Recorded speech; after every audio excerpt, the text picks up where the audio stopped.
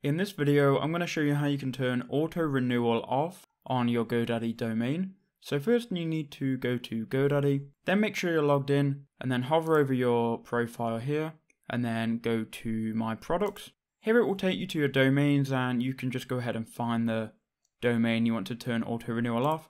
I'm going to use this domain here as an example.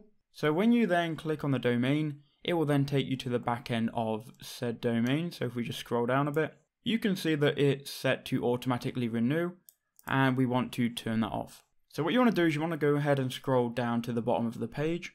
Once you're here, you can then go ahead and cancel the domain, which essentially turns auto renewal off. So go and click this. It's going to then open a new window, and it's going to take you to here where it's called Manage Your Billing.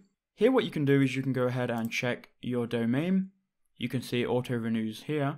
I'm just going to go ahead and check it, click cancel renewal. You can see now that the auto renewal is going to stop if we click on cancel renewal.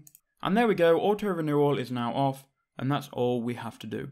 I hope that video helped you out. Make sure you do leave a like and subscribe.